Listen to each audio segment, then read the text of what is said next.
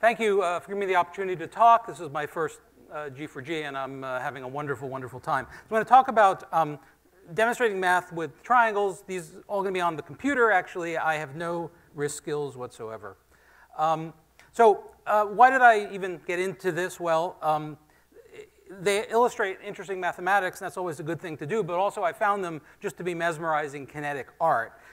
Bill Gosper developed most of these ideas many years ago, and part of what drove me was to reproduce these because I really wanted to see them again.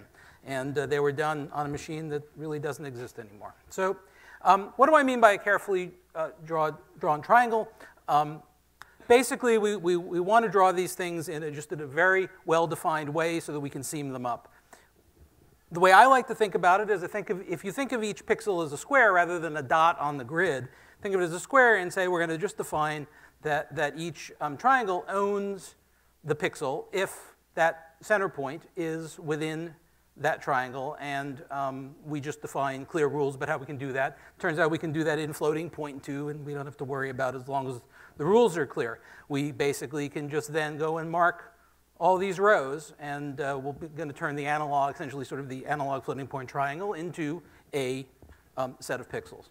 And as I mentioned before, we can seam these up perfectly. So what we can do is we can take any solid, we can decompose it into triangles, and we can then make sure that when we draw those triangles, every pixel inside that solid will be hit once and only once. So to do this, we're going to treat the pixels not as independent colors, as is done a lot these days. We're going to treat them as indexes into some sort of color table. And so, for example, they seem to be filled with 13s. How odd. So for space filling, we're going to do this sort of space filling thing. We actually, for the animations, we like the things to be reversible so we can animate forward and back. We can do this with exclusive orbits. You know, that turns a bit on, turns a bit off, turns on, off. But we can also use add because that essentially conserves information. So, and if we take the sign from the handedness of the triangle as determined by its determinant, then we can just draw some nice things, and things erase and add and subtract as they should. So if we go clockwise, we add, we get those ugly 14s, and then we get the 13s back, and we go counterclockwise. So let's actually take a look at this. Okay.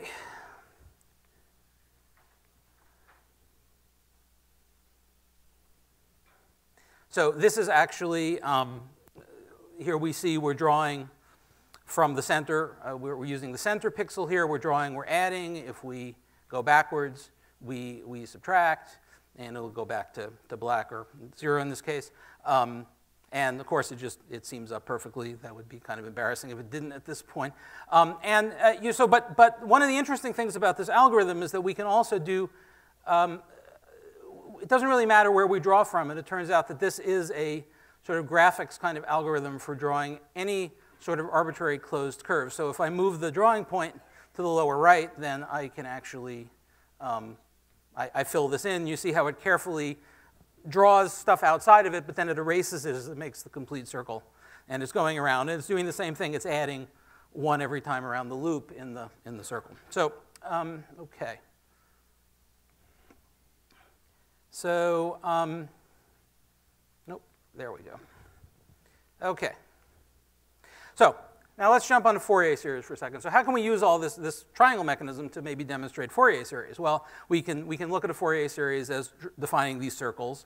We have a set of circles, that each consecutive one drawn at you see we have the point on the radius here. We're going to use that as the center for the next circle, and so on and so forth. They have independent phases and frequencies at which they spin around, and radii.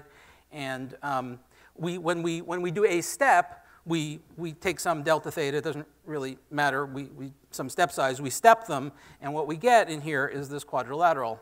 And of course, we can divide that up into 2 triangles, and now we happen to have this nice, careful triangle drawer, which will allow us all these things will just naturally seam up for us. And so if we actually go see what that looks like, then this is actually a little bit somewhat uninteresting, but this is the 3-rotor case. And this is a particular set of coefficients that generates something that's kind of close to a triangle. And I believe these coefficients are generated programmatically.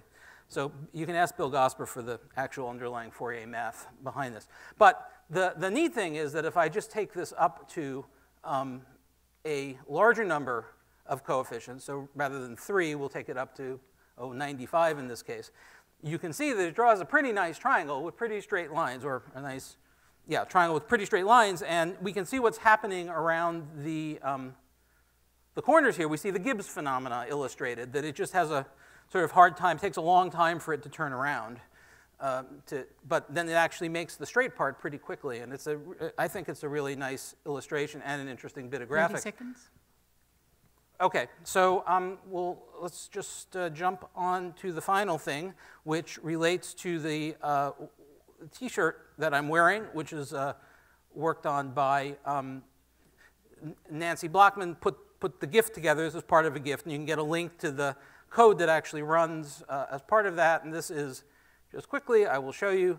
So this isn't exactly the same shape, but it's akin to it. It's a series of coefficients provided by Bill Gosper and his colleague Julian Ziegler-Huntz, and it draws this nice shape. And if I let it go, it would draw a triangle. But what I really want to do is go up to 6,000 coefficients, and what you'll see is that it draws these little subtriangles. It's because it's a fractal shape, so as the more coefficients you add, the more detail you get.